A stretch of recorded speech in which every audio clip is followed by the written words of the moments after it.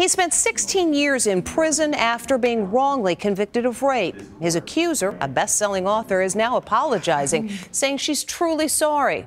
But how do you undo such a life-altering mistake? Here's Les Trent.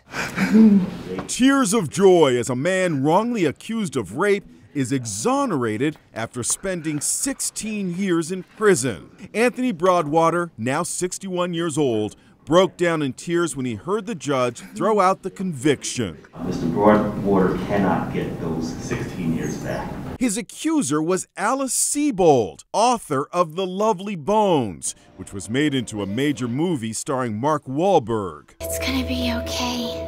My dad knows I'm here. Her rape at age 18 took place when she was a college student in upstate New York, years before she became famous. Sebold says it happened here in this 76-acre park overlooking Syracuse University, where she was a freshman. Months went by and there was no arrest.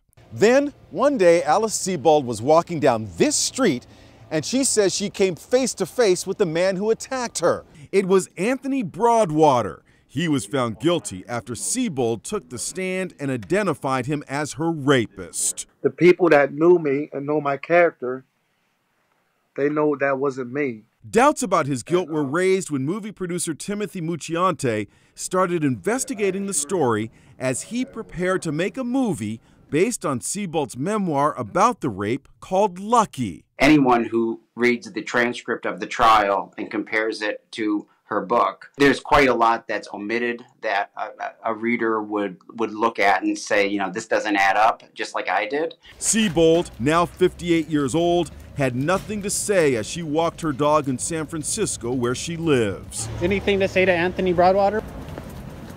But on Tuesday, she issued a public apology to Broadwater in which she acknowledged he had been wrongly accused.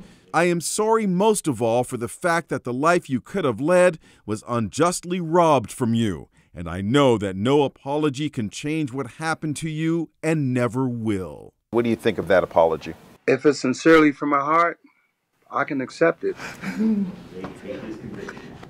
The publisher of Lucky says it has ceased publication until they decide if the book can be properly revised.